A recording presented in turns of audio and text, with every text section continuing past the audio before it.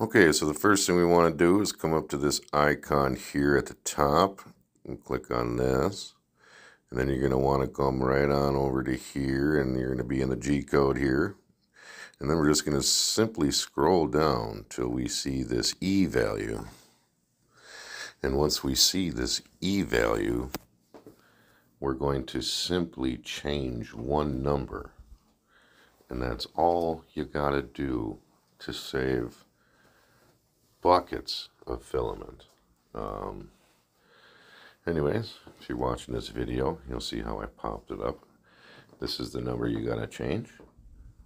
Change that to E07. And that is good to go. You can double check it if you want to make sure it's dirty, is what I would call it.